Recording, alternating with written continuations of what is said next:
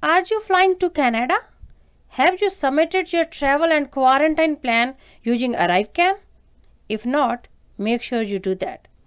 Hello everyone, hope you all doing great. If you are new to this channel, I provide information about immigrate to Canada and help people to apply for Canada immigration by themselves without any agent, which can save them a lots of money. Without a further delay, let's start today's video. Canada has declared new requirements for travel to Canada started on February 21st. You must meet the new testing and quarantine requirements when coming to Canada, otherwise you can have a big hassle. Along with other requirements, you have to submit your travel and quarantine plan using ArriveCAN app before boarding your flight to Canada. Let's go on my computer screen to have a look at how to submit your plan using ArriveCAN app. Go on Google and type here cic.gc.ca.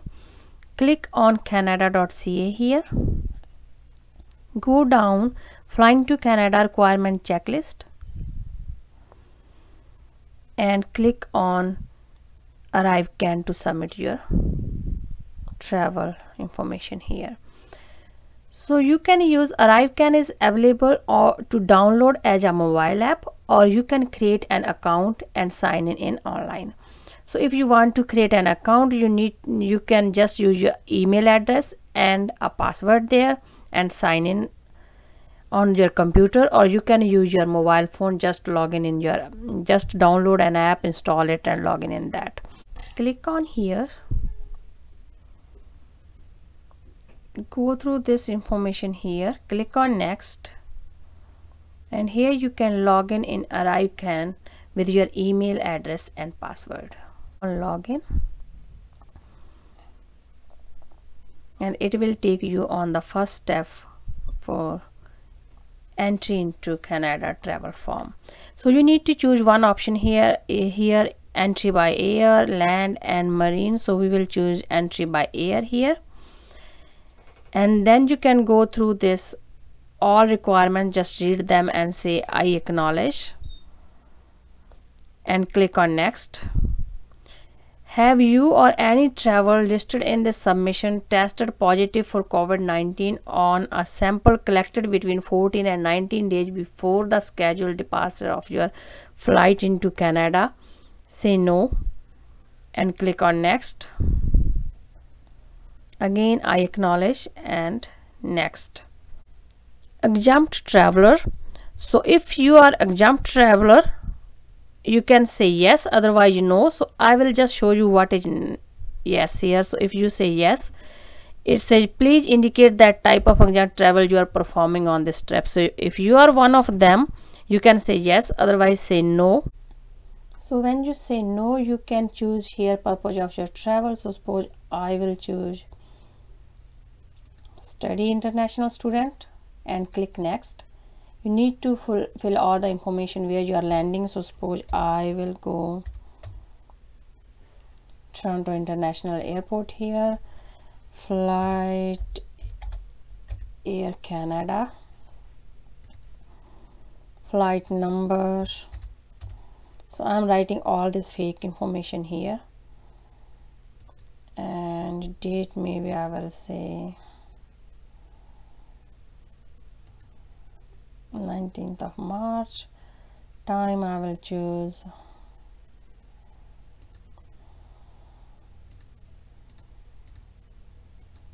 maybe this one, and next. So here you need to fill your document type. If you are on your mobile, you can just scan your document and it will take all the information by itself, but I will go just write the information here. India,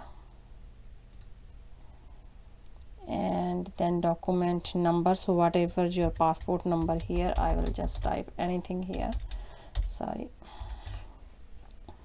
and your surname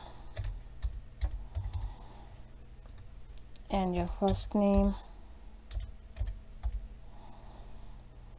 and your date of birth. So maybe I'll go with 1950. Sorry, it's too international students is too much, so I need to 2000.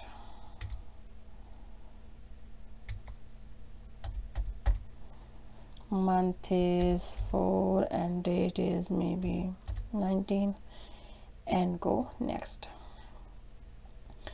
So here you can go through all the information. If you want to edit something, you can add it, and if you are traveling 2 or 3 people together from one household, you can say add another traveler here. So I'll go next. So here you need to enter your phone number. So primary phone number type you need to write here, so maybe mobile number, and I will write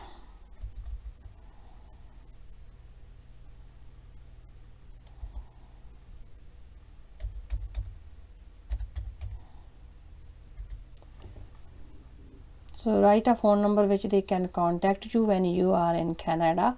It could be your mobile number too. So secondary phone number, you can give your home number where you going after that. So again,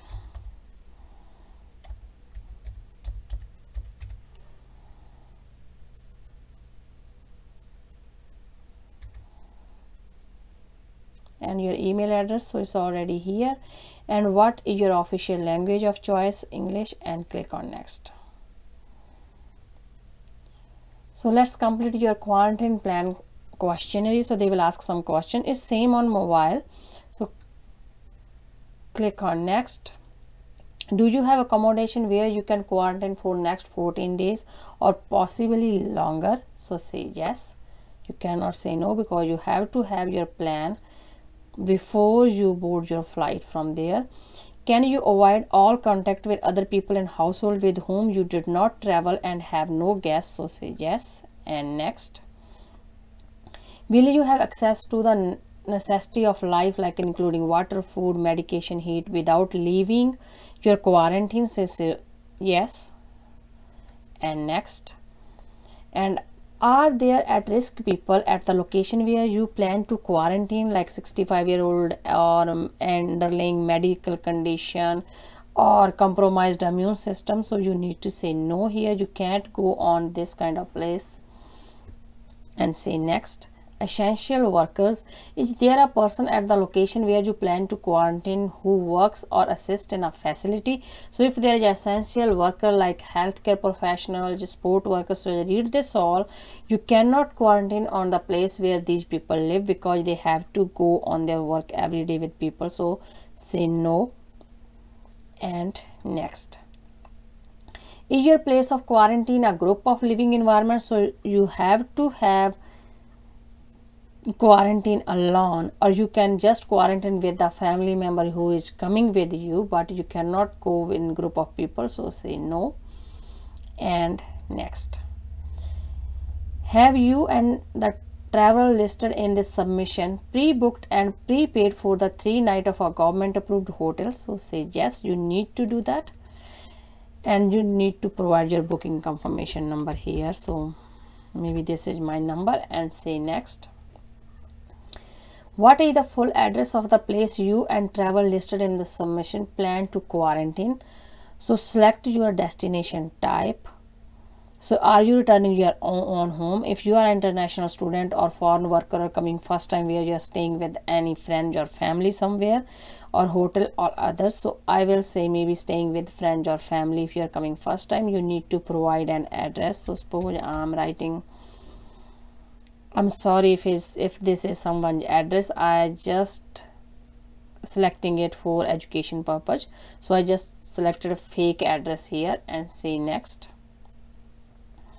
Are you or any of the travel listed on this form experiencing any of the following symptoms? So fever or cough, or fever or difficult breathing. So say no. If you have this, say yes, but otherwise no. Next. This is your receipt which you need to show prior to boarding your flight and to the border services officer upon entry. And this receipt will also be emailed to you, and you can print here. So that's how you can use your ArriveCAN app. Best of luck, guys. Welcome to Canada. If you like my video, give me a thumbs up. If you haven't subscribed my channel yet, please subscribe it and press the bell icon for more informative videos. Thank you so much for watching this video.